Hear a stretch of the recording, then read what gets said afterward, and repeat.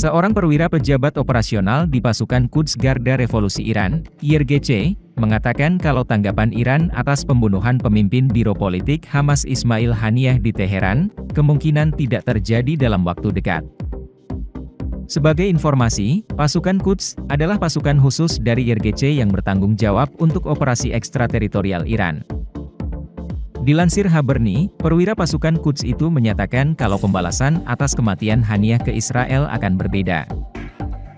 Dan kami tidak akan mengungkapkan metodenya, kata perwira tersebut, dikutip dari Khaberni, Rabu, 4 September 2024.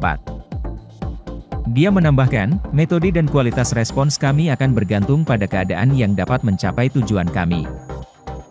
Pejabat tersebut juga mengindikasikan kalau masa tunggu untuk respons dan pembalasan atas pembunuhan Haniyeh, mungkin akan lama hingga kondisi yang tepat tersedia. Indikasi penundaan serangan balasan Iran ke Israel ini muncul setelah Amerika Serikat, AS, memamerkan kekuatan militernya ke kawasan Timur Tengah.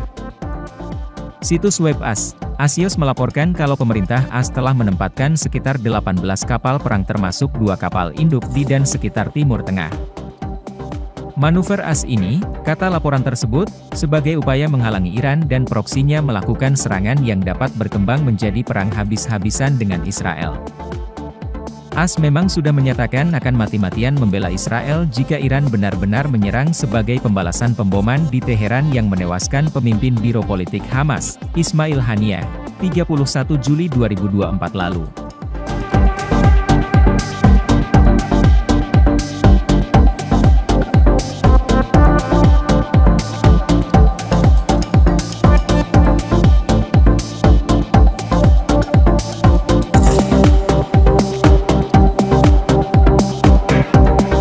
Download Tribun X sekarang, menghadirkan lokal menjadi Indonesia.